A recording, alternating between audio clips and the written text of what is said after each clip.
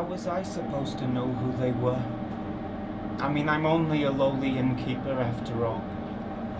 I can still see them out there on that donkey. I mean, if you ask me, if you really want to know the truth, it was my wife Syl's fault. I mean, if it would have been left up to me, I would have let him have our bed.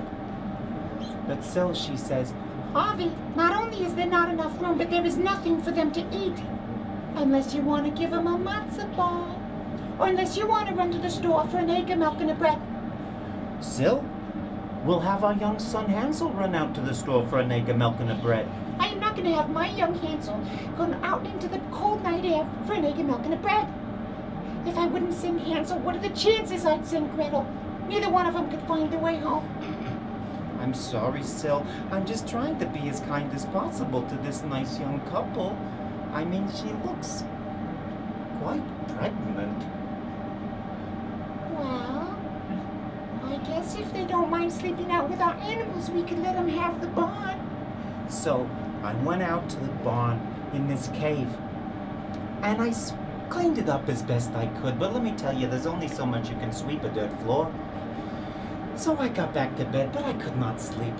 I was tossing and turning, turning and tossing and turning all night.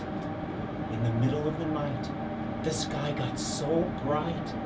I leapt out of my bed to see what was the matter. Away to the window I flew like a flash, tore open the shutters, threw up the sash, and said, Syl, you gotta come see this star. Harvey, get back to bed. It's the middle of the night. No, Syl, you gotta come, look. Get back in bed, or I'm gonna throw you there, and you get no matzo ball. That is quite a star. Oh, and look at all those sheep and shepherds all over our backyard. Harvey, get down there and see what's going on. So I went out back and I pushed my way through all of the sheep and the shepherds and when I finally arrived at our cave, I look in and there, in my cow Jehoshaphat's manger, is a baby. Oh, I felt so guilty. Guilt like you've never seen before. So I got, and then this angel appears, standing, floating really over the baby. And he said, peace to you.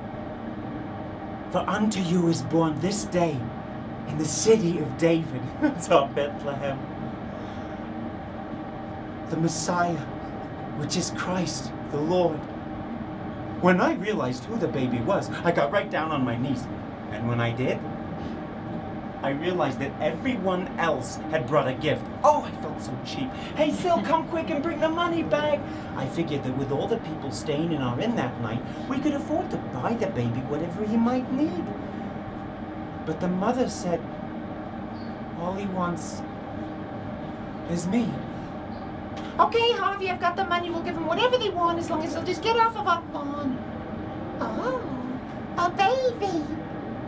So that night, my wife Syl and I gave our hearts to the baby Jesus.